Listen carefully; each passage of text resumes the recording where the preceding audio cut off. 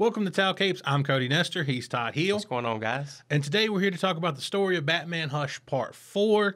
This is the final part of our series. We're going to go through the final part of the story and then give you our review at the end. If you haven't watched parts 1 through 3, go ahead and pause this video, check those out, and then come back.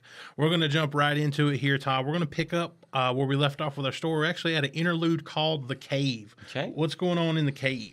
So this is basically just a few pages, kind of bridging a gap between the issues. I think this maybe originally appeared like maybe in Wizard magazine. Yeah. Not a hundo on that, but I think so, yeah. If I remember, I think this was part of Wizard magazine. yeah. This is basically just more going in depth on Bruce and Selina's relationship. You know, he's told her his true identity. Now he's brought her into the cave. She's in the inner sanctum. There's some cool scenes here where Batman's sitting there shirtless, and he's kind of taken aback by all the scarring on his body.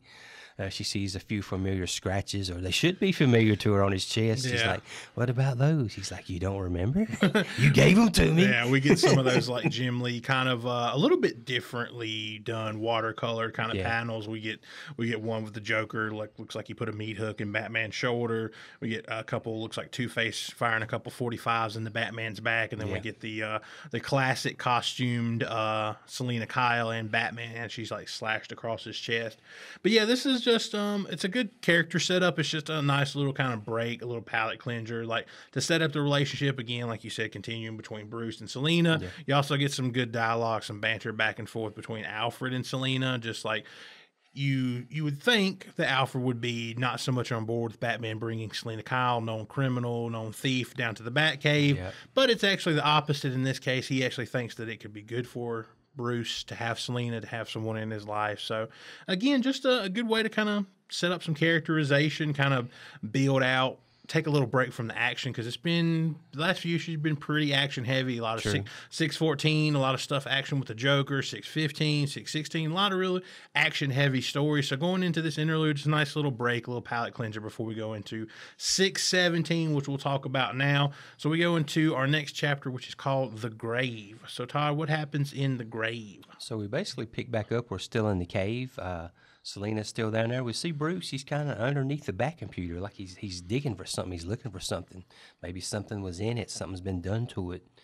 Selina kind of gets distracted. She kind of sees something out of the corner of her eye.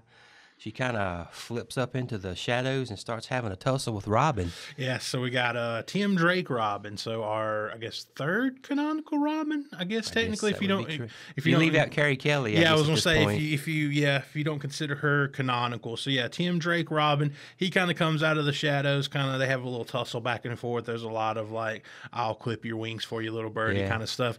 Obviously, he doesn't understand why Catwoman, Selina Kyle, is in the Batcave. Yeah. And we see kind of Bruce kind of reveals that he kind of breaks up the fight between the two of them. He kind of reveals to Tim that he's actually made the decision. She's his guest. He's actually made the decision to reveal his identity as Bruce Wayne to her, which is, of course, Tim is very taken aback by, I would say. But he's revealed that he's made that choice. He tells Tim Drake that it was his choice to make. Tim seems a little discouraged by it, but what are you going to do? Bruce is a grown-ass man. But yeah, this is where kind of Catwoman tells him, you know, for a man who supposedly is a loner, you've got an awful lot of strings. Yeah. She decides to, I guess, take off on one of the bat bikes. She's kind of had enough. She wants to get a little bit of air. She takes off on the bat bike, and then what happens from there, Todd? So Tim kind of turns to Batman, and he's like, you think she fell for it? Because, you know, we're kind of led to believe that he knew all along that, you know, Selina had been, you know, let in on the secret. He knew that, you know, Batman had told her. And I think Batman's kind of let her kind of go out and maybe kind of on a little trust mission, see if she can truly be trusted. Right. There's a panel here too where they're kind of revealing and talking to each other, and Batman's kind of holding something. It seems like something he may have found in or underneath the Bat computer. He's got something in his hand. Yeah. So that just tuck that away for next time. We see Catwoman scrawling ass around the streets of Gotham, and she gets passed by Huntress on her. She cuts her off. Yeah, she cuts her off on her Huntress bike. Catwoman Catwoman follows her into presumably a local cemetery, Gotham City Cemetery, perhaps. She follows her in there, and then Catwoman, in her conversations with Huntress, kind of notices that she's a little off. She's talking a little bit out of her head. She ain't quite herself. Yeah, she's a little off from her normal self, and then we get this great kind of splash page where Huntress actually kind of opens fire on Catwoman. Catwoman kind of dodges it, and we've mentioned so much about the art in this book, thus far. But if the story's not been a selling point to you, then I think the art should be. Definitely. You don't really get much better than this in the world of comics back in 2002, 2003. No way. You don't really get much better than that today in 2024 either. And I really like this panel, not only for like the composition and everything, but also I love the little effects around the emptied spent cartridges they're finding, kind of like the blur effect used around that. Right. But Catwoman, she thinks she's fighting Huntress. Huntress, who does she think she's fighting? She thinks she's fighting, I guess it's maybe an older version of herself. She looks like she's maybe having a battle with herself. Yeah, like a kind of older in terms of like a previous or maybe a past self, like herself that she's kind of maybe thinks she's evolved beyond. Because I don't really know much about the Huntress character, but, from what I gather, the context here is that she kind of... she sees this version of herself as the old her. Maybe Right. she's had some bad stuff happen, done some bad things, had some skeletons in the closet, and she's moved past the version she's seeing that she thinks she's fighting, the demons in her closet, so to speak, that she thinks she's fighting. She's basically viewing Selena as that, I would say, in this. Right. Projecting it onto her. Yeah, exactly. Projecting it onto Selena. Batman... Tim Drake, Robin, they're both watching this from up above. Batman's like, Catwoman can handle herself, but the way Huntress is going about her business, Huntress might actually force Catwoman to kill her. Batman jumps into action, leaves Robin alone, and somebody pops up here with Robin. Yeah, it's our old bandage-faced protagonist. Yeah, the man in the trench Yeah, coat. he kind of punches him in the face and kind of whispers, "Pretender." Yes. So Batman tosses Catwoman some sedative to take the Huntress out. We also see some oncoming headlights looking at Batman and Catwoman. Who's taking Huntress's bike, Todd? So somebody comes squalling in on her bike, and it's old Jonathan Crane, the Scarecrow. Yeah, Batman says psychiatrist turned psychopath. He comes in singing a familiar lullaby to all of us. Mostly, everybody would know "Hush, Little Baby, Don't That's Say right. a Word." Yeah. He comes in singing that song. Batman and him have a good tussle, back and forth here. Some good action. Batman's kind of laying a beat down on Jonathan Crane. Obviously, Scarecrow not physically a match for Batman. Right. He does pull out some type of, his Scarecrow toxin, his fear toxin, in the form of a piece of straw, piece of hay in his hat. Snaps it, pops it in Batman's face. He kind of remarks that Batman should be feeling the effects of it, but he's not. Like something else is like altering his mind to not allow the fear toxin to actually take hold. So that's something else to kind of file away. Yeah, Batman rips Scarecrow's mask off, tells him it's over, kind of wants to get answers from him, and then out of nowhere it gets hit with what looks like a batarang. A small compact sized batarang. Yeah. So what's going on with the batarang? Who threw it? What's going on there? So that was thrown by our bandage face Hush, or is it Hush? Because once he starts, after he reveals, throws that batarang, he's kind of standing there holding Robin, and he starts unveiling his bandages and unwrapping his face, and it's a long thought dead character, Jason Todd, alive. Yes, Jason Todd, former Robin. For those who may not somehow know, I'm sure if you're watching a video about Batman Hush, you're probably pretty familiar with the Batman mythology, but Jason Todd, the second Robin, famously beat to death by the Joker and his crowbar in the Death in the Family storyline back in the 1980s. But he's here, domino mask and all, a little gray in the hair. He's presumably back. Yeah. Back from the dead. This is just to interject. I think this is a badass look for Jason Todd. Yeah, I mean, and it plays on the kind of the stuff we've seen. Now, obviously the trench coat and stuff, but you've seen Hush at times be seen in that kind of like, it's almost like, I don't know what you'd call it, like a tactical sweater, right? A tactical turtleneck. Turtleneck. Yeah, but then here you see that it's kind of open, and he's brandishing the Robin R on his chest here, and we'll get into what's actually going on here. But yeah, the panel here where he's holding the batarang to Tim Drake's neck, and then standing in front of his open grave, here lies Jason Todd. Again, the art here is fantastic. But badass panel. The look for Jason Todd, we'll get into the actual what's behind this, but I mean, as far as how you would depict this character coming back after all these years in this story, I think it's pretty great. And this is actually where we end 617, the grave, going into 618. What did you make of this issue? Just overall thoughts before we move quickly into the other one. I mean, we're down to our final three, and this is definitely a badass ramp up. We're here. I remember back in the day when we've talked before about, we stayed up all night talking about like who this could be. This was a possibility that people bandied around back in the day. Right. Everybody was like, oh, it's obviously Tommy Elliott. And then Tommy Elliott's taken off the table. He's dead in the story at this point. And people were suggesting, there was hints. There's a lot of like Robin red herrings, like we talked about before, the Robin sign on the building behind Batman. Right. And there's little red herrings that it was just to kind of almost subliminally, I messed that word up, subliminally to kind of lead you to believe that it may be Jason Todd-esque. And I remember that was even in 2002, 2003, everybody kind of speculated. This was kind of like, everybody was kind of ready for this reveal to be like, oh, it's Jason Todd. He's back. Right. He's back. And I was on board with it in the story of how it was going. I mean, I think we'll figure out and see what's going on in 618. But as far as like a hook for what's going to come next, I think it's maybe the biggest hook we've got so far. Oh yeah, for sure, definitely, and it's awesome for sure. So let's move into our next chapter. We're going into our chapter called "The Game." What's happening in the game? So we pick back up. We're right at the graveside again. Jason Todd and Batman are having some banter back and forth. He's talking about, possibly slitting this pretender's throat, killing Tim. He's like, tell me, Batman, you let one Robin die, you want to go for two. I love, too, the kind of the internal narration Batman has is, it's kind of, Jeff Loeb is kind of acknowledging, like, it's possible for people to come back to life.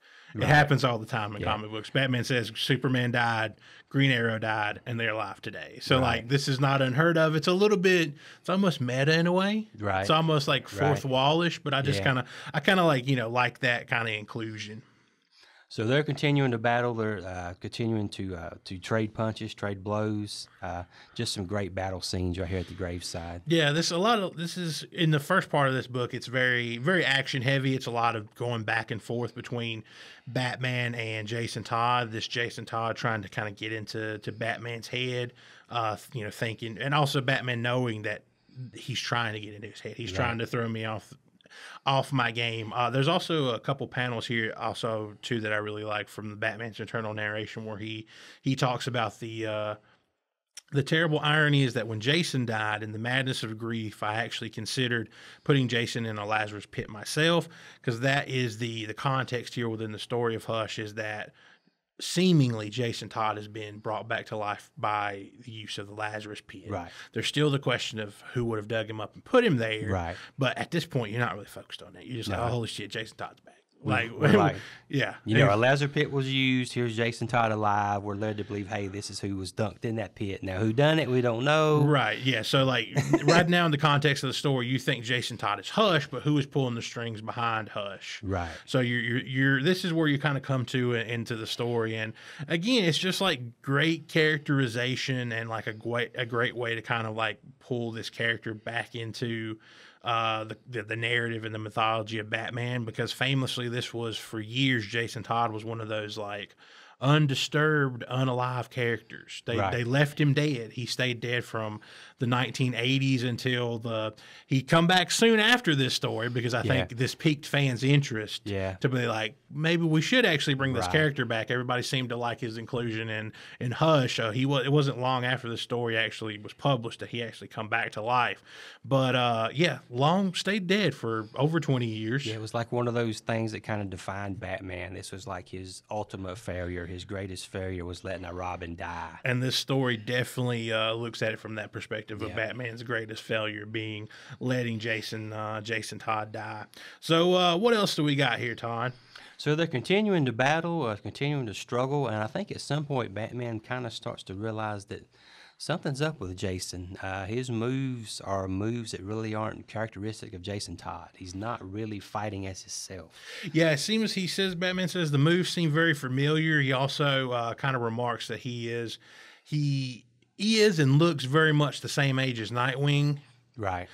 Which is another context clue that you'll kind of get here. But yeah, his moves are very familiar to him.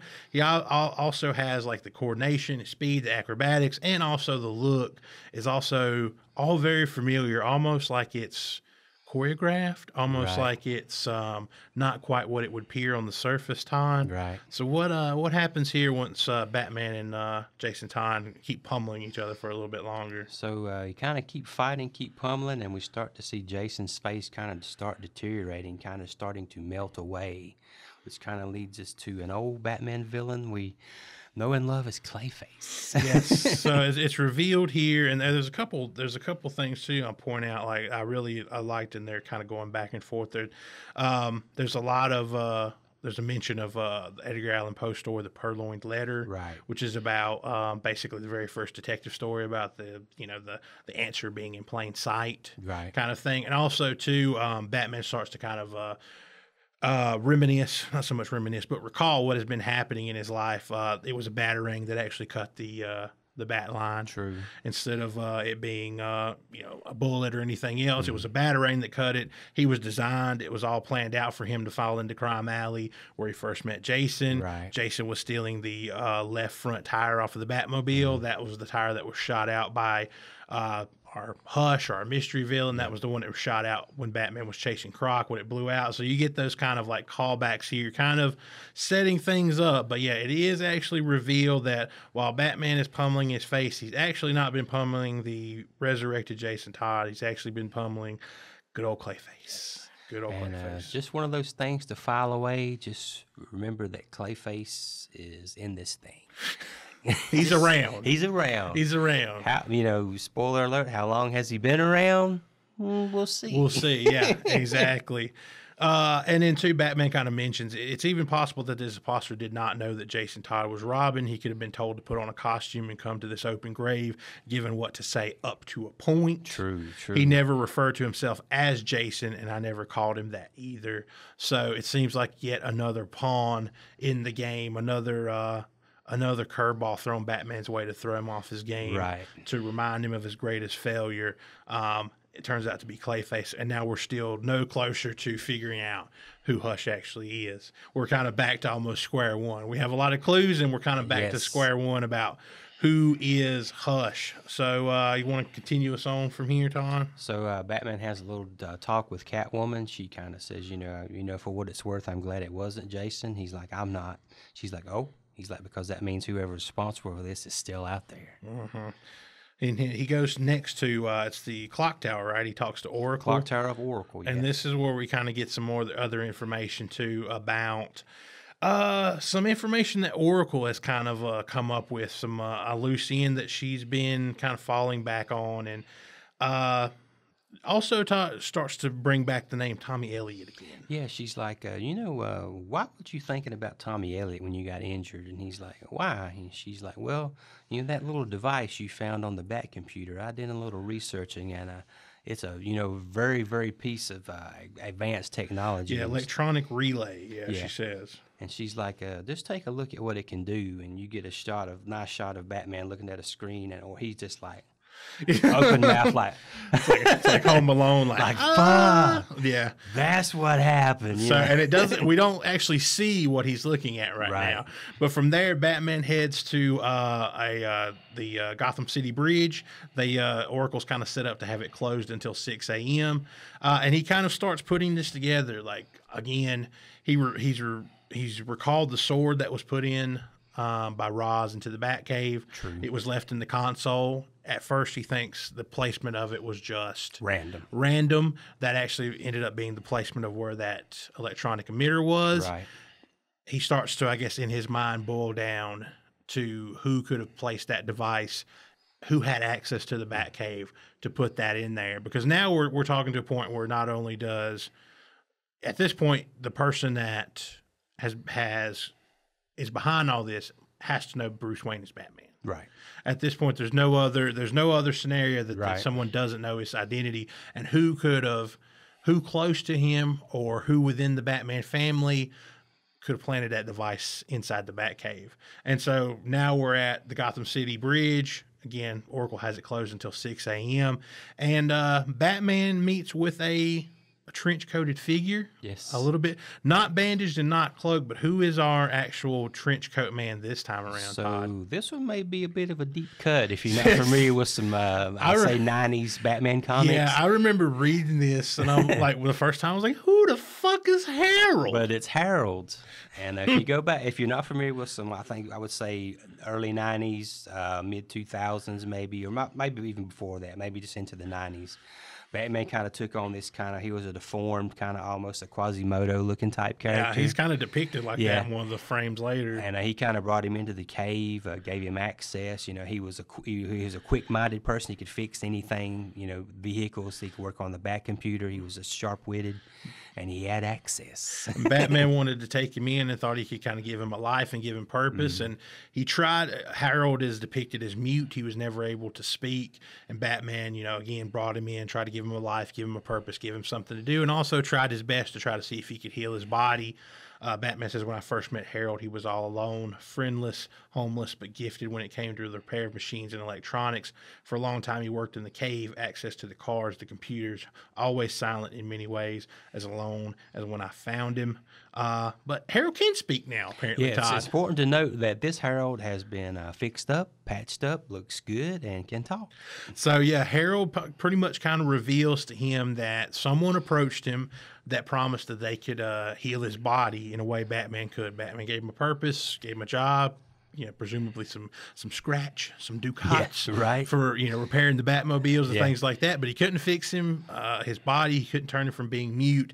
But someone approached him to do that and promised him that if he did something for them, that they would heal him, which they did. And what they wanted him to do in return was to plant that electronic relay inside the Batcave, right? Which he did.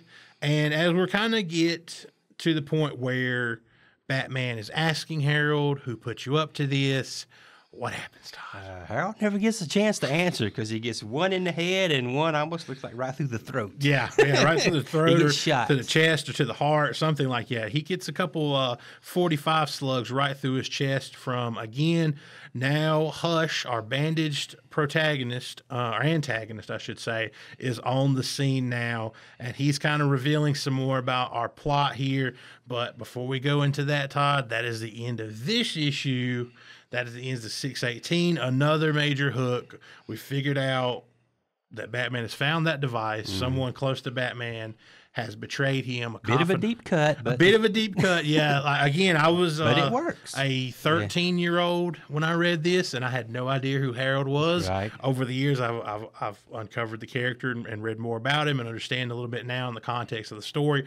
Yeah, definitely a deep cut if you were back in the day or potentially now if you're reading this story. But yeah, a close confidant of Batman that was a mute person that was brought in to help Batman to service the cars, to keep everything up and running, has betrayed him in return for being fixed, for being able to have his body healed by, again, our mysterious bandaged, trench-coated man who we still do not yet know who that person is. As we move into issue 619, the last issue for Hush, Todd, that kind of really sucks. But we move into the last issue. Our last chapter is called The End. What happens in the end, Todd? So we're back up on the bridge, and Batman is having a confrontation showdown with our masked Hush. And he's kind of laying down some, I guess it was Batman says Aristotle type quotes. He's laying down some Aristotle. Along with some gunfire. Yeah, but he's laying down some Aristotle, and Batman's like, who do I know that does Aristotle? Maxie Zeus? Yeah, he says we should behave to our friends as we would wish our friends to behave to us. Yeah, I like that part too, where Batman's like, who would be quoting Aristotle? Maxie Zeus? Who would I have that would be quoting Aristotle? We also see some more, obviously Batman is kind of he's distracted because Harold is obviously laying dead on the ground now. Right. He's kind of reminiscing about where he first kind of met Harold. Says years ago, Harold was found wandering in the streets by the Penguin. Taking advantage of his loneliness, the Penguin used Harold's unique abilities to aid in criminal activity. I'd hoped to have broken the pattern of Harold's trust in those who did not merit it. And then we get our very Quasimodo-like panel here in this flashback. Right. It says, he was invaluable to me as a mechanic in the cave. I gave him unfettered access to the computers. But in his silence, there was a yearning to repair his body and voice.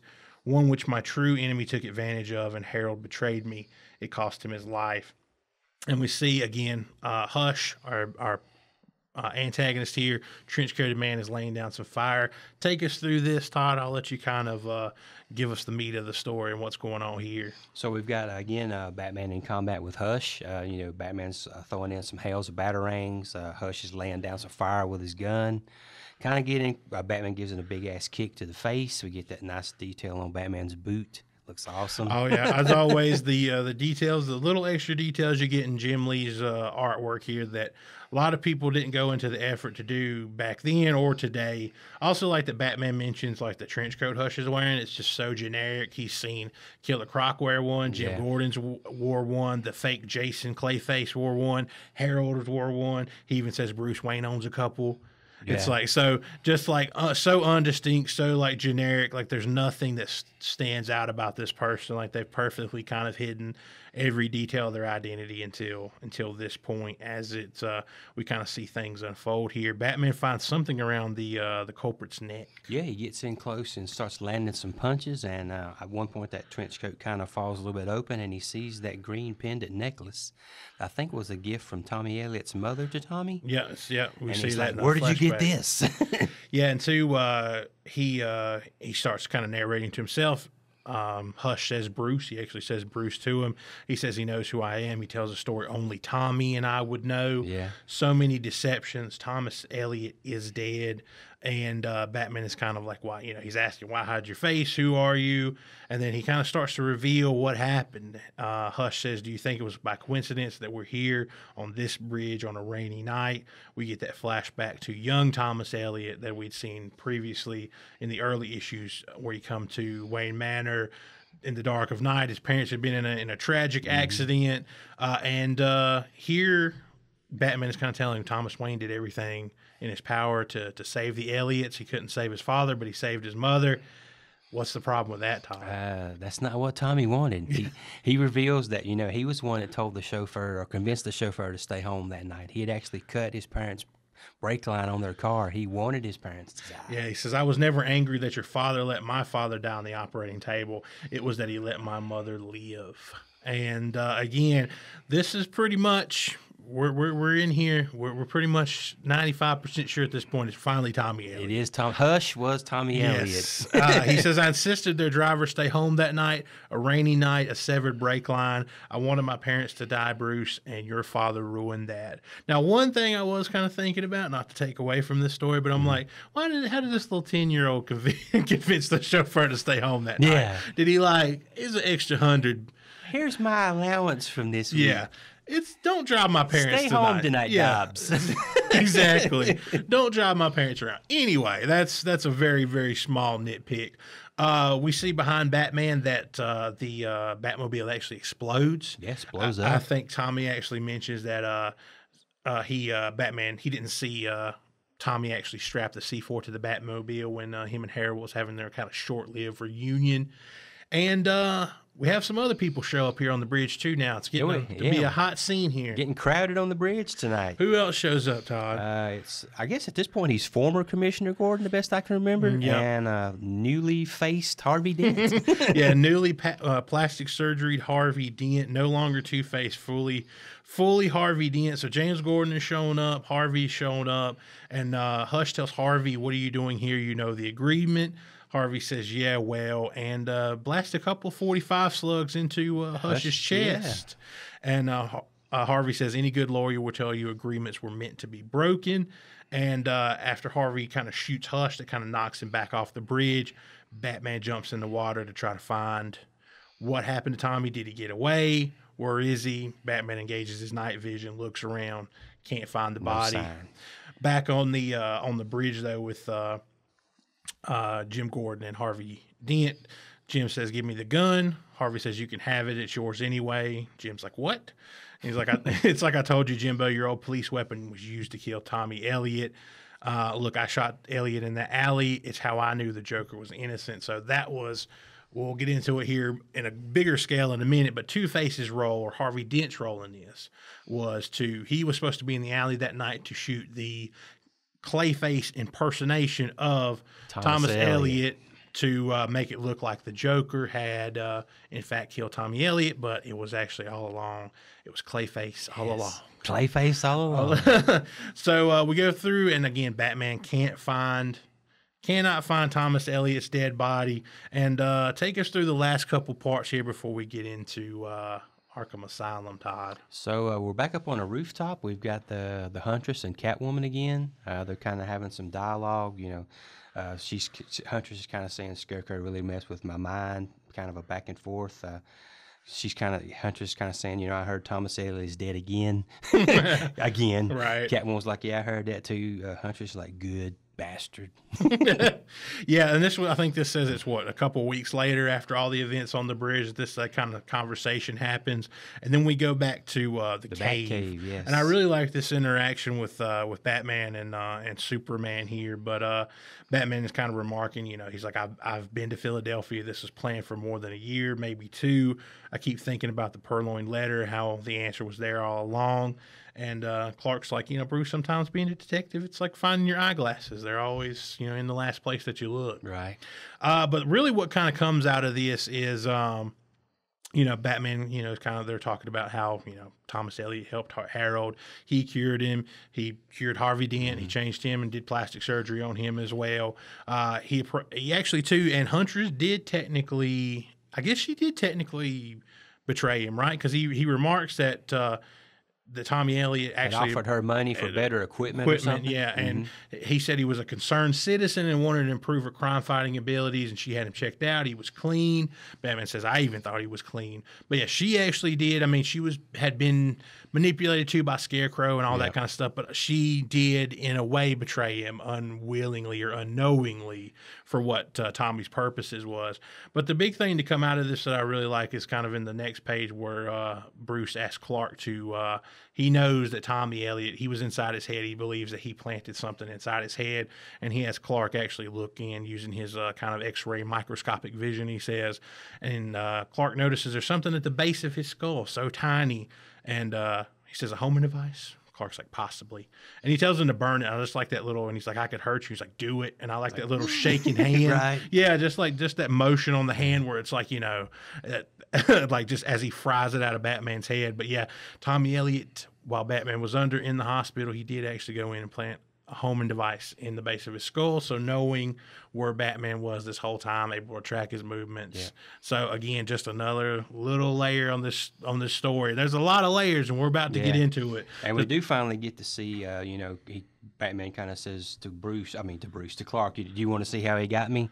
And like that thing that had been planted on the Bat computer was like subliminal messages. Oh, yes. If you want to know why, out of all those years where he just randomly get Tommy Elliott to come fix me. Right. It's because he's been subliminally subjected to Tommy Elliott's image and face for who knows how long. That electronic relay Harold placed inside the Bat computer was some type of device that would subliminally flash Tommy Elliott or his name or a picture of him or something like that to kind of subliminally. So when the time came, when the plan was enacted for Batman to fall, be injured, and need repairing, Tommy Elliott would be who he thought First name he thought of. All right, so we're in Arkham Asylum here. So I guess we should just kind of, because this is kind of going to be a lot to go through. So basically, we're in Arkham Asylum. Who is Batman visiting in Arkham Asylum? Because let me just say this. So Hush did not work alone. Yep. So he was aided. Yes, Batman figures out too that Hush was not working alone, and he was working with someone, and there was also another puppet master, so to speak. And who is our second puppet master here, Todd? It is revealed to be none other than Edward Nygma, the Riddler. The Riddler. So the Riddler is technically really the mastermind that set all this in motion. True.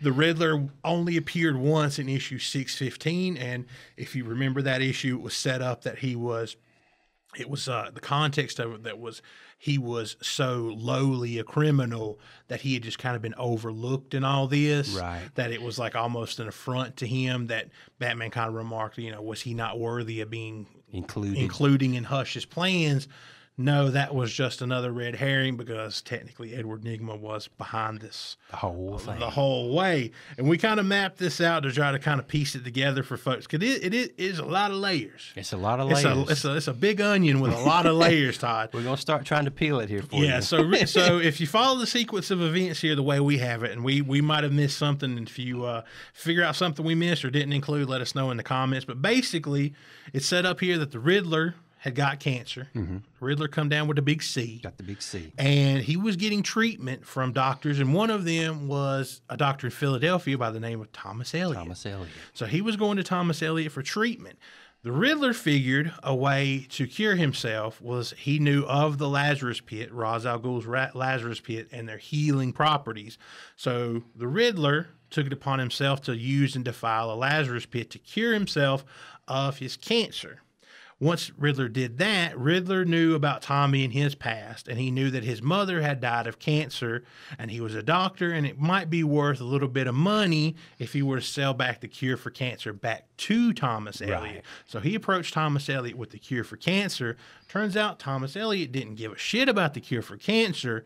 He knew that the Riddler was from Gotham City and had a hard-on to get revenge against Bruce Wayne. Right. Why did he want to get revenge for Bruce Wayne? Because Bruce Wayne's father saved his mother, and instead of letting them both die, Right. which kept Tommy from inheriting their wealth for many, many years until his mother eventually passed away with cancer.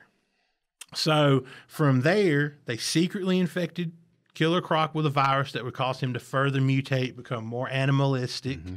And they also extorted him by saying, we infected you, which he didn't know, but we have a cure for you if you give us money. Right. Because as Riddler says, you can't ever have enough money. Right. So now that Riddler was cured of cancer, what does he get out of this? He was getting some money, and he was getting the thrill of fucking Batman and something else we'll talk about here in just a second.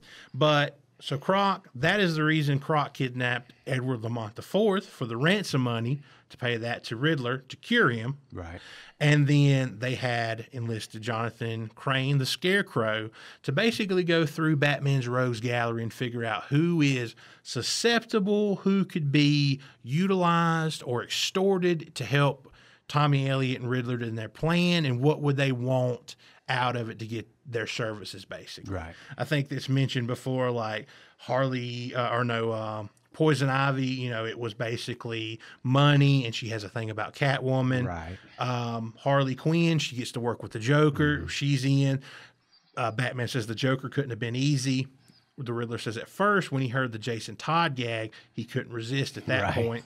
Clayface got involved because, again, another, as Riddler says, another moron wanting money, yawn, that kind of thing. Yep. So Roz was not involved at all. Roz was actually Roz was trying to figure out who defiled his Lazarus Pit. So Riddler pissed Roz off, so he planted back in issue 615, he planted the ash from the Lazarus Pit in the back of the armored truck to put Batman onto Roz, and hopefully they would take each other out, or he would take Roz basically off the board, and he was not involved whatsoever. Are you still with me here, Todd? I'm still with you. Are you still, audience, are you still with me? Yeah, I'm mesmerized, man. It's a lot. And then Riddler and Tommy go about inventing the man in the trench coat, who they would call Hush. Right. And they mention, Batman's like, why Hush? And because I guess Scarecrow was going around singing that Hush Little Baby. Hush Little Baby lullaby. And also it was like a little in joke. It'd be like, Hush, we can't really talk about this. Right. We can't, shut the fuck up. Hush kind of thing. Right. So the name just kind of sprung out of that. And the ultimate riddle, the thing that put everything in motion, the big part of it is that the ultimate riddle the Riddler figured out, because he says with the newfound clarity that the Riddler obtained using the Lazarus Pit, it helped him solve the greatest riddle of all, which is who Batman was. And once that was in place, they were able to kind of put this all in motion. Mm-hmm. And the last piece of the puzzle it was an earlier piece, but the last piece of the puzzle they didn't really count on, is that Thomas Elliot also used his skills as a doctor to perform surgery on Two-Face, to cure him from being Two-Face and turn him back into Harvey Dent. But upon doing so, taking away Two-Face and leaving only Harvey was the good guy. Right. Harvey was the good side of Two-Face. So he did what they asked him to. But then, as we see earlier, he immediately goes to Jim Gordon, tells Jim Gordon what's going on. They partner together, and the Riddler and Hush didn't count on Harvey Dent taking control and being the one that double-crossed them in the end. And really, the thing that really stopped this plan from kind of coming to fruition, really, it's the double cross of Harvey Dent coming back to the good side and putting the kibosh on all this. Yes. Does that make sense, Todd? It does. And it does. It really does. It does. I was there, but we sat down and like really mapped this out right before we sat down to record this, because it's a lot. It's a lot. I think you kind of make the comment at first. You said at first it seemed maybe a little loosey-goosey, but when I we did started too. working through it, it's it made last sense. night when I was writing our questions about there's some stuff I want to ask you about this story. I was like, is some of this a little hand wavy and a little and there are some little parts, like I said, about how does a 10-year-old convince the butler to stay home and not drive. There's another thing that I thought about too, where Batman's looking at the autopsy stuff from Tommy Elliott, how did they fake that? Stuff that you don't get explained as much, but you have so many moving parts here for it to be as tight as it is, because everything I laid out there is pretty much the bullet points. Again, I may have missed something, but that's pretty fucking tight. Yeah. There is cause and effect. There's a causality for everything, and the big broad brushstrokes can all be explained by what we just went through, and it all works. There may be a little bit of hand waving here,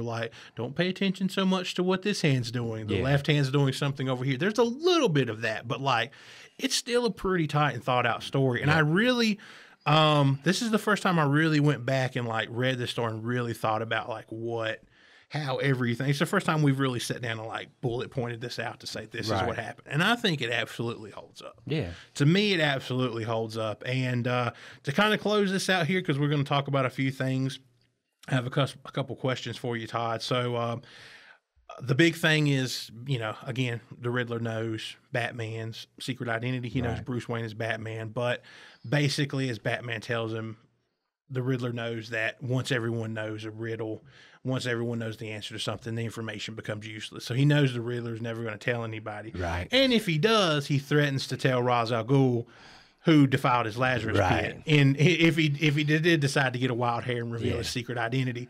And what does Batman do to him right before he leaves, though? He socks him right in the friggin' jaw. Yeah, because he asked him too, where's Jason's body? Because Jason's body was really removed from its grave. Yes. So someone did take Jason's body, and as the Riddler says, that is a riddle, isn't it? And Batman socks him right in the face. I like that guard walks in. What happened? He fell. He fell. Yeah, he's a battered housewife. But yeah, basically Batman says we're done. And our last scene on the hillside, Batman says he buried Harold on a hillside overlooking Wayne Manor. His home was here. I want him to be safe. Took some doing, but I finally found his last name for the marker. I couldn't really read this. Does it say Harold Allnut? That's Todd, who is blind. It looks like it says Allnut. Yeah, it's Todd tries to see. I think it says Harold Allnut. I don't really know his last name. I don't know. I have to get close and peer over. Peer over, yeah. Close and peer over. Harold Allnut, I think. But the last part of this, the book here, is the conversation between Batman and Catwoman. You want to take us through that, Todd? So they're kind of talking and they're kind of dialoguing back and forth. They're kind of, Batman's trying to figure out, was this real? Was it just a subliminals? Was it, were we both under Ivy's spell? Were we real? Were we ever real? Yeah. And she's like, hush. And he's like, why would you say that? Why would you say that? And he grabs her by the hands and, he's hurting her. And she's like, Bruce. She's like, what? Oh, is this over? Are we fucking done? Right, yeah. I love, too, because in the internal narration is, was she part of this? Can I take that chance? So she's kind of like, like you said, is it over kind of thing? And she says, listen, I don't need to know if this started out as a spell. Forget about being a detective for once. We are who we are. That's why this works. Maybe someday you'll come to trust that. Until then. And then she kind of leaves, and our last panel of the book is Batman standing in front of a gravestone, and the narration says someday. Someday. And it says the end of one of the best Batman stories, in my opinion, and we'll talk about it. There is something that I'd never read before. Todd, I don't think you've ever read it before. Oh, yeah. That, epilogue. Epilogue. Yeah, yes. Called The Aftermath. You want to just kind of quickly explain? This was something that is exclusive to the 20th anniversary of Hush. This book that we're the version that we're reading is basically a little add-on epilogue that Jim Lee created just for this version of the books. You want to take us through that? So Batman is still he's obsessed with finding Tommy Elliott's body. He's diving back down to the water. He's like, what happened to the body? Why can't I find the body? Because Superman mentions he actually scoured. He looked. Vision to kind of scour all over the place to like look through the harbor. Didn't see anything either. And Batman kind of comes upon, I think it was an old sunken ship, and he kind of goes inside and he kind of sees maybe, there's like some supplies. Maybe there was an old aqua lung where he could have kind of hung out for a while. Yeah, he mentions too that it's like a Luthor boat. It's got a lead hull. Lead line, so that's why Superman didn't see it. Yeah, and it's got it's like an old Luthor boat that they were like, kind of putting, traveling something around with or whatever. But, Luthor, lead line, Superman makes sense. So we actually see Tommy or Hush Tommy, he's actually leaving the boat, and he kind of swims to the surface and runs right up into the middle of Harley and Joker. Yeah. And Harley says, "Look, Puddin', the fish are really jumping tonight." And Joker says, "What's that old saying? Revenge is a dish best served shot in the head." Ha ha he he. And then that's our last part of this is Joker gun to Tommy Elliott, Hush's head, who never has his face revealed again. If you notice in the story, his bandages are never removed, so there's still like an element of like where again? Right. You never see his face, so can you be 100% sure, Todd? I know. Now, I know there were I think Hush appeared in other things, but I'll be honest with you, I'm not familiar with those. Yeah, me either. Me either. Yeah, I've heard some good stuff about some of the other Hush stories, but I've never read anything else Hush was in. The only other thing, the other medium I've seen him in, I think it was part of like maybe the Arkham Knight game and stuff like that. They kind of brought him into. But as far as reading other books involving Hush, I never have. But technically, you never see Tommy Elliott's face ever again. So I'm not sure what was ever done with that. I guess we'll never know until we read those books, Todd. But here we are finally at the end, Todd. 4 parts later, we've made it through 12 issues of, again, probably, if not, the one of my favorite Batman books of all time. As I mentioned, the Batman book that got me into comics, that kind of hooked me and kind of kept me in there. Just a couple questions for you before we get into the reviews, Todd. So, first of all, how do you think Batman would feel if people didn't like this video and subscribe to the channel? I think, like us, he would be very unhappy. Yeah, I think so too. So I would hit that like button and subscribe to the channel, especially if you're enjoying the video and you're still sticking around with us here. We're definitely about 50 minutes into this thing. So, Todd, my question here: do you think Hush sticks the landing? Is the ending satisfying? As we kind of laid out a little bit, does it all add up to you? Is it a satisfying conclusion here? I think once we kind of tonight, just before we started, kind of broke it all down, it really tied it together, I think, a lot better when you kind of take a step back than maybe when you initially just read through it. I really do think Hush sticks the landing. I think I maybe appreciate it now more than I did then. Right.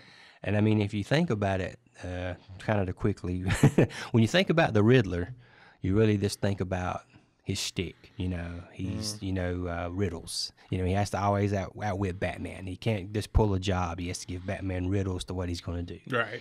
And you think about, he's always very at the forefront of it. You always know it's the Riddler. Yeah, and you really from there you just kind of go to his live action performances. Back in the day, Frank Gorshin from the original TV show 66, Jim Carrey, recently Paul Dano. If you really think about a definitive, and not to say this is just purely a Riddler story, but if you think about a really honest to goodness good Riddler story, I think this is it. Yeah, it's a good Riddler story that masquerade for 11 issues as a not Riddler story. True, yeah. But that actually makes it become a better Riddler story. Yeah, again, I think there's some stuff with what Riddler and maybe 0 Year that was pretty good. Yeah. And stuff like that. But I mean, this is definitely one of those that really makes the character, gives him a little bit more of an edge to him, gives him a little bit more of a sinister kind of undertone, and like really kind of shows, how much of a foil and how like how he could really kind of pull something like this off, and gives him a little bit more oomph to his character. Makes him a little bit more. Not sure what the word I'm looking for is, but just like I said, adds a little bit more oomph to him. Makes him a little bit more. Kind of bumps him up in the rogues gallery. Yeah, exactly. I think a little bit higher than I originally may have given him credit for. Yeah, exactly. Yeah, he looks like more of a threat to Batman in this. With his intellect. He might not have the brawn, but he's definitely got the brains to pull something like this off, and he's kind of used the muscle and Batman's other rogues gallery to like kind of pull this thing off. So yeah, again, there's not too many Riddler stories that kind of come to mind except for like something like 0 Year. So this has got to be it's got to be in the top 10 best Riddler stories, I would say. Oh yeah. Like for me, speaking of, I'm not going to ask you to rank these, Todd, but I'm going to give you, I don't want you to put them in the list or rank them, but I want to give you a few, what I would think everybody would consider kind of all-time Batman stories, and you tell me if Hush is better. Okay. Is Hush better than The Dark Knight Returns? No. I would agree with you there. Is Hush better than Batman Year One? I think that would be another no. I would agree with that as well. Is Hush better than Batman The Long Halloween? I think it may be another no. Okay, I also would agree. Is Hush better than The Killing Joke? Now, honestly, I always think of The Killing Joke as more of a Joker story. Right. So I may say yes to this one. Okay. Yeah, I mean, I can see that. Yeah, if I take them book versus book, I think Killing Joke may still be above it. Yeah, because it's got such a it's one of those books that like Death in the Family. It's like it changed the mythology forever, until one day it's retcon. Maybe it's in, maybe it's not. She can walk now. She couldn't walk, now she can walk. Right. Kind of thing. As comics change, is Hush better than All-Star Batman? 1,000 times better, yes. Yeah. That never even finished. Yeah, only made it 10 issues. I couldn't disagree more, Todd. Yeah, definitely better than All-Star Batman, the next kind of big Jim Lee Batman book that he would kind of take on a few years later. Yeah, so I kind of point that out because, obviously there are better Batman stories, and there's I think most people would agree that the first four I mentioned, those would probably make up most people's 4 out of their top 5 if they had a top 5 Batman. So I think my argument is Hush is I could say could be in the top 5. It might take that 5th spot, but it's in that 6, 7, 8. It's in the top 10 for sure. It doesn't fall out of the top 10 in no way that I was looking around last night to just see how people had it. And I saw it come in at 11. I saw a couple coming in at 10. I saw some in the 20s, and I'm like, get fucked. I don't know about that. They had stuff like Batman, Red Rain, and Gotham by Gaslight, and all, and stuff in front of it. And I'm like, those good, Gotham by Gaslight and all that. That's good, but Hush is it's top 10. There's never one would ever convince me it's not top 10. Even with some of the new stuff, the 0 Years and the Court of Owls, you can still put that in there, or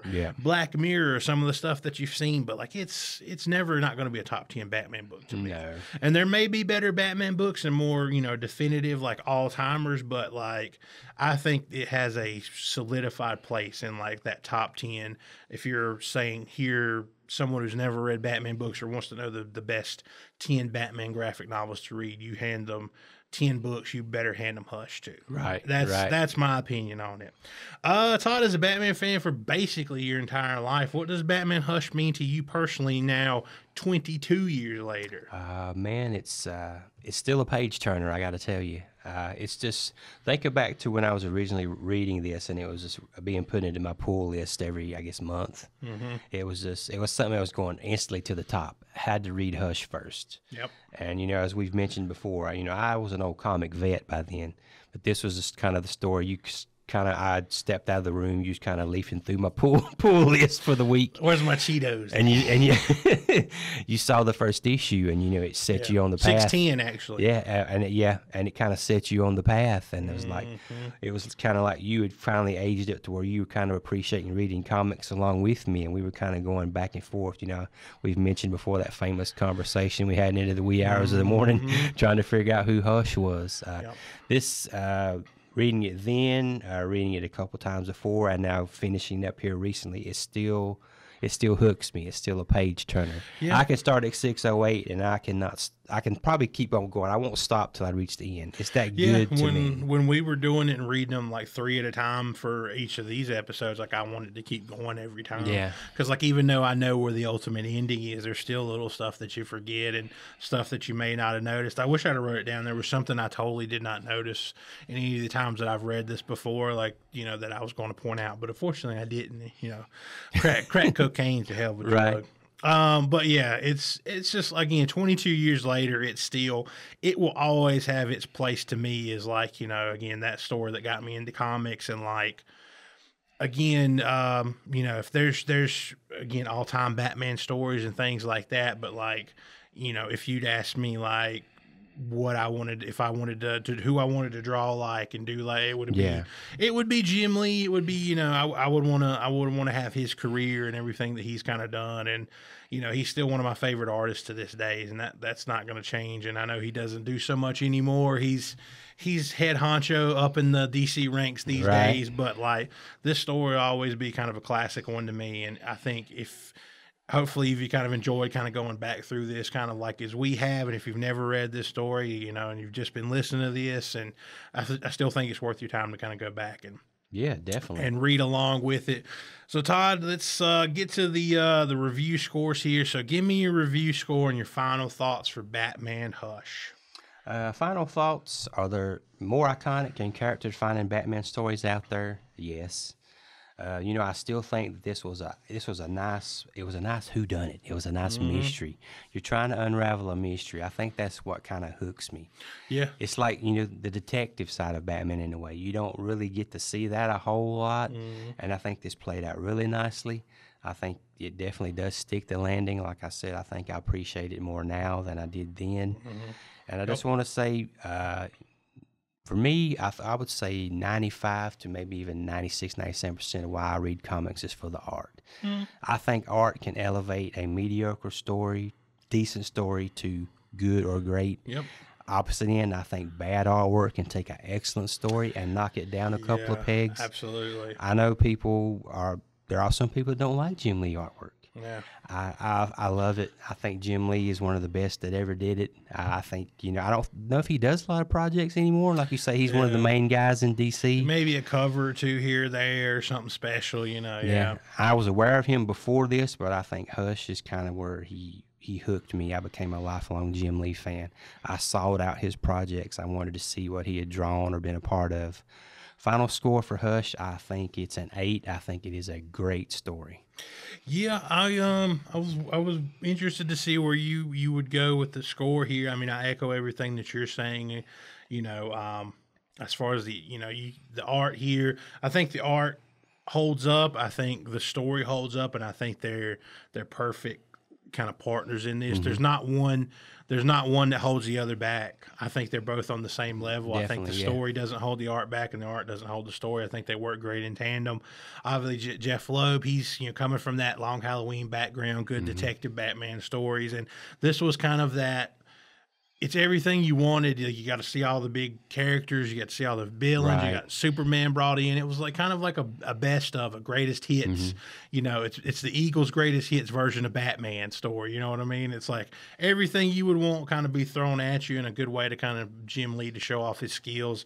The first time he comes, basically coming from Marvel, this is his first thing in DC. Yeah. Let's give him our biggest book, our Batman book. Let's see what he does with it, and kind of knocks it out of the park. And I mean, I've read some other Jim Lee work. I don't know if it ever got better than this. As far as just a story altogether. The match of story and artwork. We talked about All-Star Batman, and it had its problems, and something like Superman 4 Tomorrow and stuff as well. Like his DC stuff, after that kind of mid-2000s, he started kind of going into more executive work and kind of left the creative side of it behind. So I think this is probably, for his DC work, this is probably the pinnacle. This is probably the peak. So you don't really get much better than this. So I'm really torn between an 8 and a 9. I really don't know because, like, I'm thinking we've never really reviewed some of these other Batman books. Like, would I give them 10s? Would I give them 9s? So I think for me, I think I'm going to stick with you as well. I think I'm going to agree with you. I think I'm going to give this an 8 as well.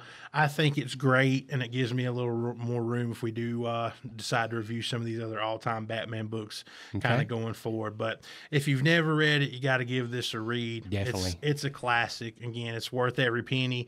To buy it physically, to buy it digitally, just seek this book out. Get it oversized. Yeah, get the absolute version of it. Like I said, I own about every version of this that you could. So it's been a fun series. It's been a while. Like, it has. We've extended this out doing the last part. I'm kind of sad that it's ending, but again, we'll always have it to kind of go back to and read at our leisure. And I hope you guys have kind of enjoyed coming along for this. And hopefully we've done it a service. We've done right by the book. That's what we kind of set out to do. Is like, this was kind of, no matter how many people actually have watched this video or listened to it, it was just kind of a passion project for. It was our love letter to Hush. Yeah, exactly. And we hope we did it justice. So I think we'll call it a wrap on this episode. If you enjoyed the video, please like and subscribe. Feel free to send us an email or get in touch with us on social media as well. All the information will be in the bottom of the screen. Towel Capes will return, and we want to thank you so much for watching. Until next time, bye guys. See you guys.